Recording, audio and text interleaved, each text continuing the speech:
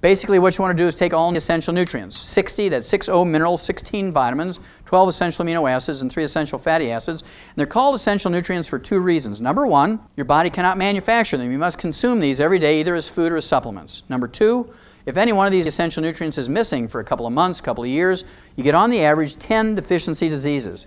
You have everything to gain, nothing to lose by supplementing properly. Well, the medical profession, of course, has this malignant dumb belief that you can get everything you need from your 4 food groups. My favorite article of all time in the press was April 6, 1992, Time magazine, cover article, The Real Power of Vitamins. New research shows it may help fight cancer, heart disease, and the ravages of aging. 6 positive pages. If you haven't read it, I'd urge you to go to a public library, school library, dig it out and read it. There was only one negative sentence, and as you might guess, it was offered by a medical doctor who was actually contacted by the writer of the article, said, what do you think about vitamins and minerals and trace minerals as supplements for human nutrition? Here's what he said, quote, popping vitamins doesn't do you any good, sniffs Dr. Victor Herbert, a professor of medicine at New York City's Mount Sinai Medical School. We get all the vitamins we need in our diets, and taking supplements just gives you expensive urine, unquote. Now, Missouri translation of that is, you're just peeing away your money. You might as well wad up your dollars, throw them in a toilet, and flush them away. You can get everything you need from your 4 food groups, is what he's trying to say. Well, I'd rather pee out 50 cents or a dollar a day worth of excess vitamins and minerals. That's cheap insurance. Think about it. How much money you spend for coffee or soft drinks or newspapers and that kind of stuff every day. 50 cents to a dollar a day to maintain and repair your body.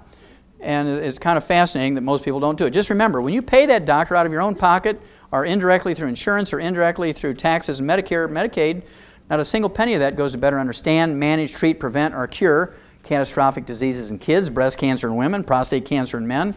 Now, a lot of people ask me, why did you call your original tape Dead Doctors Don't Lie?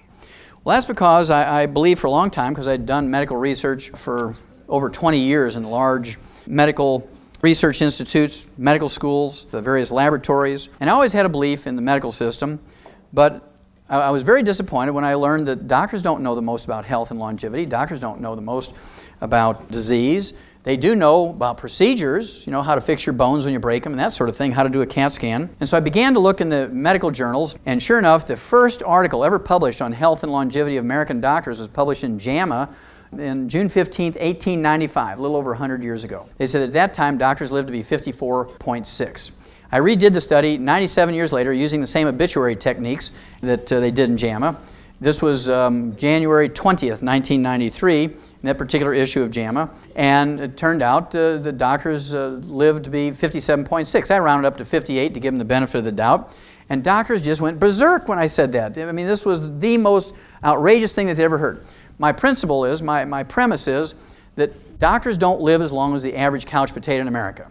And I purposely put that figure out there at 58 to try and challenge people.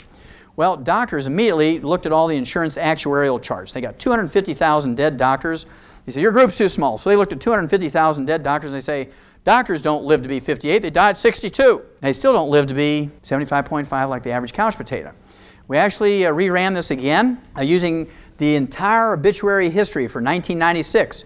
And for the entire 1996, of all the doctors dying in 1996, with all the medical treatments and drugs and procedures and everything and transplants, doctors in that study lived to be 70. Still 5.5 years short of the average couch potato in America. So they still have never proven that doctors live as long as everybody else, and that's why dead doctors don't lie.